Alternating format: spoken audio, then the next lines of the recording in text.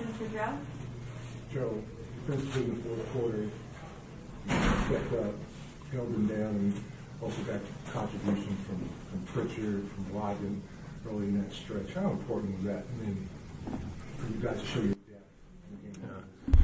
Yeah, I mean, I think our half-court defense was great the entire night. I think, we talked a lot about against this team, the game's connected. Your defense starts with managing your offense because of how well they guard and, they get out in transition and create cross matches with Simmons. And so I felt like our half-court offense was great for the majority of the game. In the fourth quarter, we managed the game offensively. We got great looks. We had good spacing, and it kept them out of transition for the majority of the time. I said it before, as far as our depth, I trust those guys. And to have a great team, you got to have guys that have the humility to know when it's their time to step up, and when it's their time, not to. And I think, for Peyton, I'm really happy for him. He's maintained a level of professionalism, preparation, and just toughness to just stay the course. And like you talked about, Malcolm, Derek, Grant, those guys, they've done a great job tonight. And so, I think we showed what our team can be, regardless of a whole, with our mindset, our depth, our toughness. Did you guys do anything specific with Kyrie in the fourth, Joe, or was that just more individual guys playing well? I think it was, like I said, it was getting them into the half court to where we weren't cross-matched, and then it was individual guys doing a great job of taking tendencies. It was that. You guys are undefeated on the second leg of back-to-back.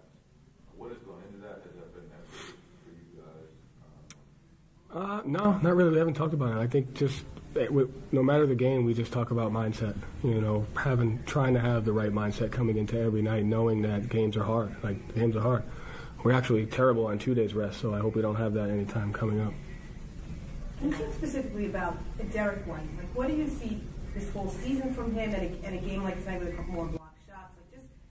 Try to characterize what he really brings to you guys. He plays with such a sense of joy and toughness all the time, regardless of how the game's going. Regardless if he's touched the ball, he just competes on both ends of the floor, and he's just a selfless guy. And so he's done a great job of doing that throughout the year. And I've said it about him. I've said it about Malcolm. I've said it about all our bench guys. It can't be a great team without them. And so Derek's part of that, and the joy and competitiveness he brings on both ends. Guys like playing with him. Joe, you talk a lot about your spacing. It looked like the Nets wanted to take away the same from Jaylen. How did you guys counteract that? Just manipulated our spacing and went to a certain play call frequency to which it was difficult for them to, kind of double. And I thought with Rob, he just fought for great spacing. And, it was something that we talk about a lot. And this team tests you. They test your spacing. They test the ability for us to create space and separation. I thought our guys did that. Rob, pushing close to 30 minutes, how do you feel like he reacted to that? And it's a balance for him kind of chasing offensive rebounds, but also holding the net out of the full court like he wanted to. He was fine. I'm happy with him. He played well.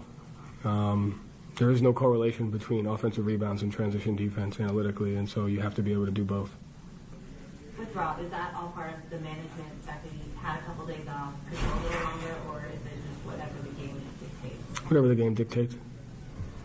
You talked a lot about during the season when guys kind of stepped in, Peyton, like Malcolm start for most other teams. He's embraced his coming off the bench. What kind of signals do you get from them or the team in general, that works, that's working, and that they're going to be ready, and that? I think just how they approach every day, and so whether we have a practice day, off day, or optional day, they're in there working, and so I think just having conversations with them, seeing where they're at, and then just observing their overall professionalism. And like Blake's the same way. Like anytime you call those guys names, I know they're going to be ready because of what they do, every single day.